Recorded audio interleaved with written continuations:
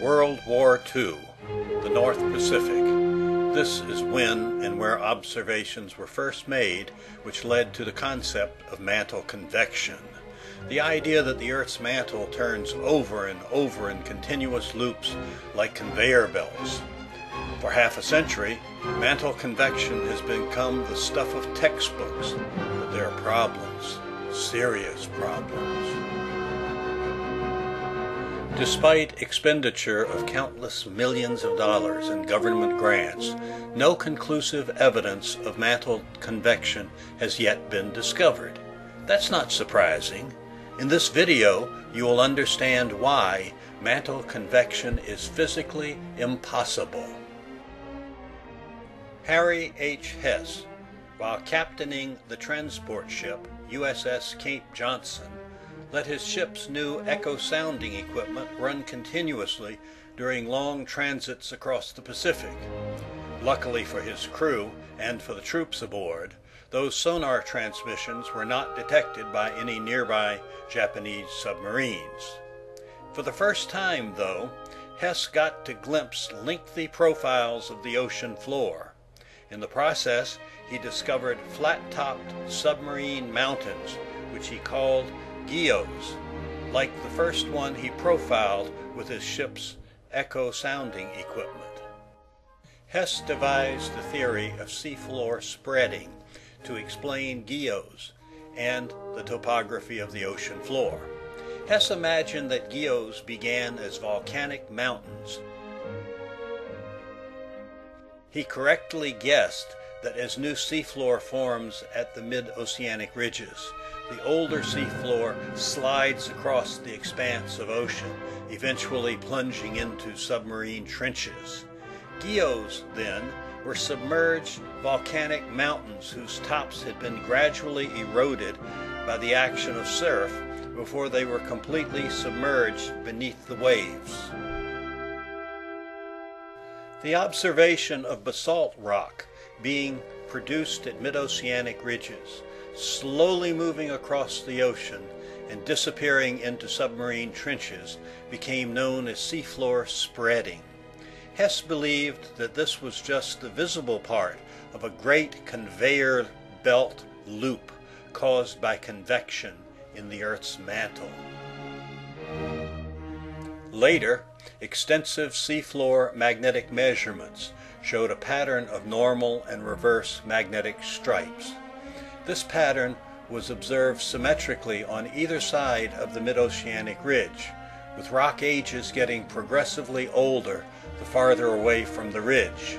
These observations became the basis for plate tectonics theory, which adopted seafloor spreading and mantle convection as crucial components.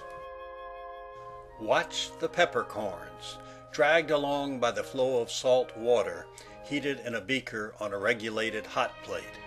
This is convection. When a fluid is heated from beneath, it expands, becoming lighter, less dense than the fluid above it. This top-heavy arrangement is unstable, so fluid motions result as the fluid attempts to restore stability. The top-heavy arrangement occurs because the temperature at the bottom is hotter than at the top. This sort of observation inspired the idea of mantle convection, and it might have been valid if the Earth's mantle were a uniformly dense fluid, like the salt water.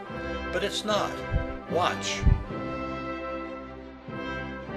Now I add oil that is as fluid as the salt water, but less dense.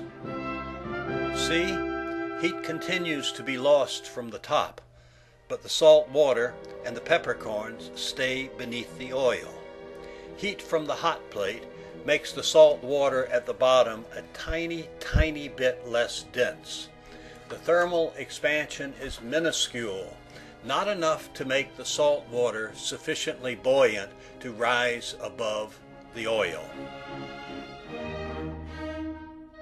It's not surface tension either. Watch again as I crank up the heat and give it a stir. The same thing happens again. The heat makes the salt water at the bottom a tiny bit less dense, but does not lower the density enough to make the heated salt water rise to the top of the oil.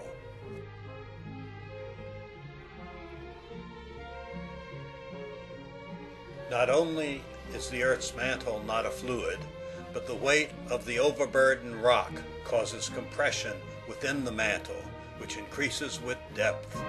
Heating rock causes a minuscule increase in volume, hence a minuscule decrease in density, much less than 1%. This is far too little to make the mantle top-heavy, and there would be problems posed as well by the heat of compression.